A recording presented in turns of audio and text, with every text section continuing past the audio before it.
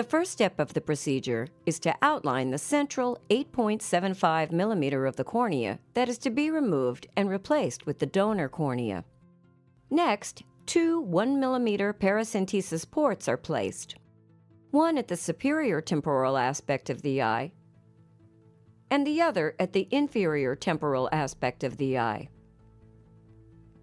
Vision blue or trypan blue dye is then injected into the anterior chamber using a cannula through one of the paracentesis ports to stain the endothelium blue.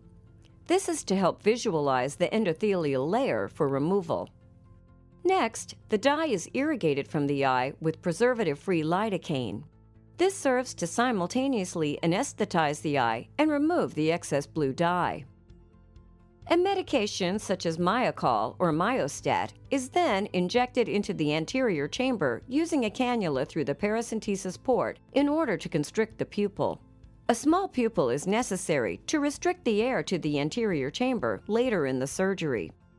Please note the previously placed inferior peripheral iridotomy, typically performed in the clinic days or weeks prior to the cornea transplant. An iridotomy or small hole in the iris will reduce the risk of postoperative pupillary block from the air or gas used to keep the graft in place as it permanently attaches to the patient's cornea.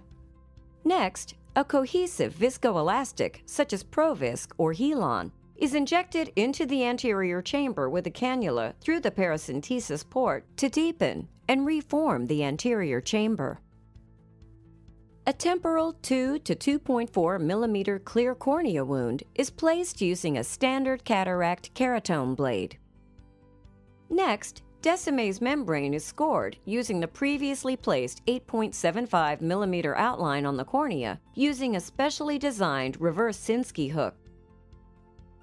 Descemet's membrane, the diseased inner layer measuring only 8 to 10 microns in thickness, is then stripped from the inner cornea using either a reverse Sinskey hook or a 45-degree stripper instrument. The membrane is then removed from the eye through the keratome wound. An automated irrigation and aspiration device is then used to completely clear the viscoelastic from the anterior chamber. The micro-modified Jones tube containing the DMEK graft is inserted through the keratome wound and the graft is gently injected into the anterior chamber. The empty micro-modified Jones tube is removed from the eye. The keratome wound is then closed with a single 10-0 nylon suture with the knot tied and rotated. The graft is then unfolded within the eye by tapping on the cornea and massaging the graft into place.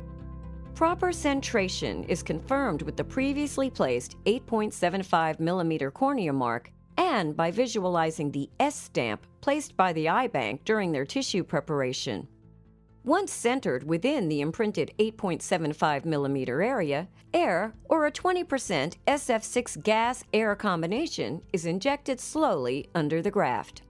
BSS is then used to perform a gas-fluid exchange using a cannula through one of the paracentesis ports.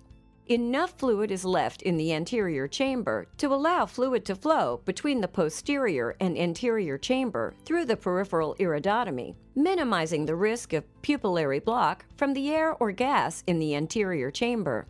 The entire procedure is over in as little as 10 to 15 minutes.